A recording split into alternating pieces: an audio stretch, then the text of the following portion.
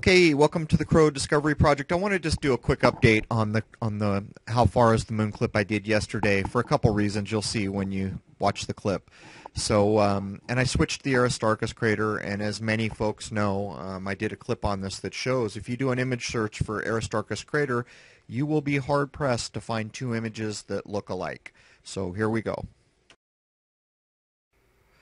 Okay, so I wanted to update the how far is the moon clip for a few reasons. A lot of the reason is because of the questions. People are confused because I put up a clip that says the moon is an illusion, and that is where I am at, and I know it's a lot to take in. Many people have not read the Russian documentation, which is completely understandable. I know it isn't easy. Even going through multiple translations, it's a bit of work, and then even at that, you know, you're almost certain that there are certain words that are not translated correctly. There may be even words in Russian, I know there are in German, that just don't translate well into English. Having said this, when I announced that I believe that what we are looking at when we look up at the moon is a projection of some sort and possibly has something behind it, people got confused because I used the word illusion. What I am saying is there is a thing you see there and there is a distance to that thing, but there is a bit of maybe a facade is a good way to describe it, is what I believe we are seeing. Having said that, I'm going to update the thought experiment too, because as I was out yesterday looking at the full moon, I realized that the only eagle-eyed people at the right phase where the shadows are just right are ever going to see Menelaus.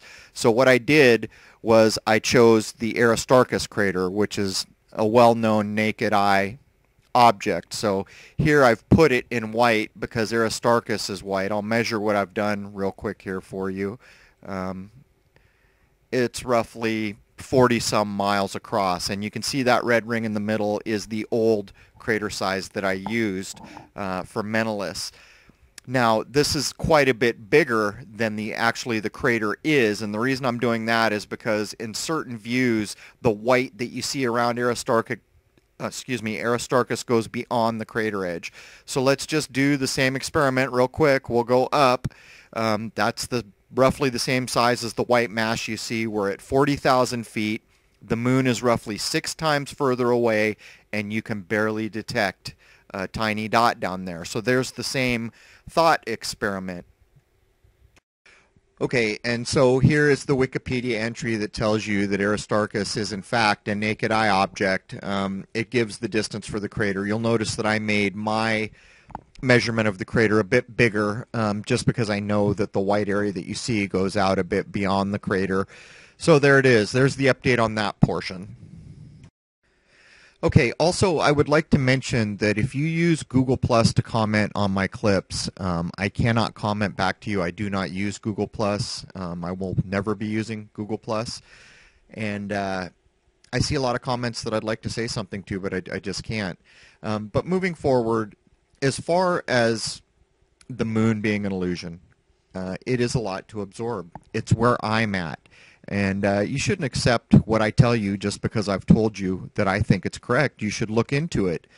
Consider the things that are being said. A lot of people consider that I used the Russian research as proof, and that's not the case. What I did is I had confirmation on many levels, but none of it could go public. So when I read the Russian stuff and everything about the lunar wave in the Russian stuff lines up perfectly with what I had come to know and is actually quite a bit more specific, that is why I used it. Having said that, there is so much in that Russian research that frankly, I don't know how you would ever vet it if you were not in a position to be in the know about things. I mean, it talks about other beings from other places. It talks about science that is so high-minded, you know, I don't know how you get there.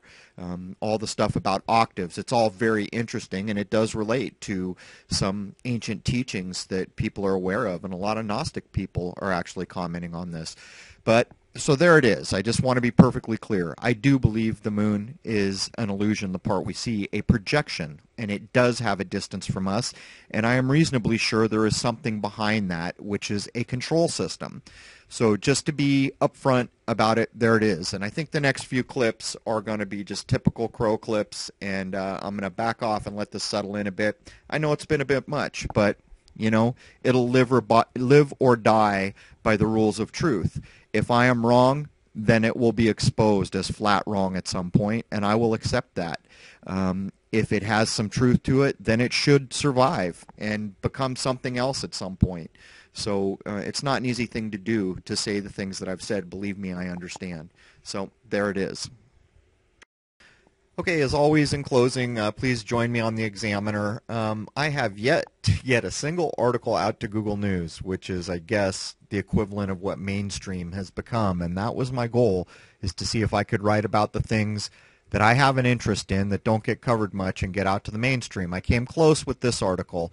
And you'll notice I choose my words quite carefully. You know, you have to write in a way that this stuff will be allowed to float, and you have to write in a way where you're also addressing the things that you think truly matter. It's not an easy thing to do, and my next article I am going to try as hard as I can again to see if I can get it approved for Google News. So we'll see what happens. Part of this is, you know, how popular what I write is, but there it is, and cheers.